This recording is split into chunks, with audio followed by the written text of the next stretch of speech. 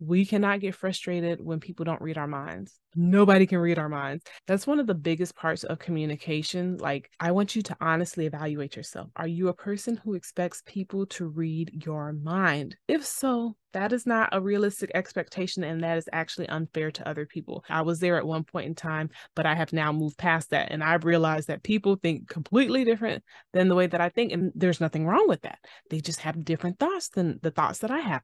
The best thing I can do is ensure that there is clarity in my communication or clarity in my expectations so that it doesn't lead to frustration. It doesn't lead to them getting frustrated or me getting frustrated or having disappointment on either end. When we realize that there's a problem, then we need to clarify. And when we realize that something has not been performed the way that we desire for it to be performed, then that's also when we want to go ahead and clarify our expectations and we clarify our message. Because if we did not communicate it, or if we did not communicate it well, then that's something that we have to go back to ourselves and say, I need to go ahead and revisit how I'm sharing this information to make sure that I am communicating clearly.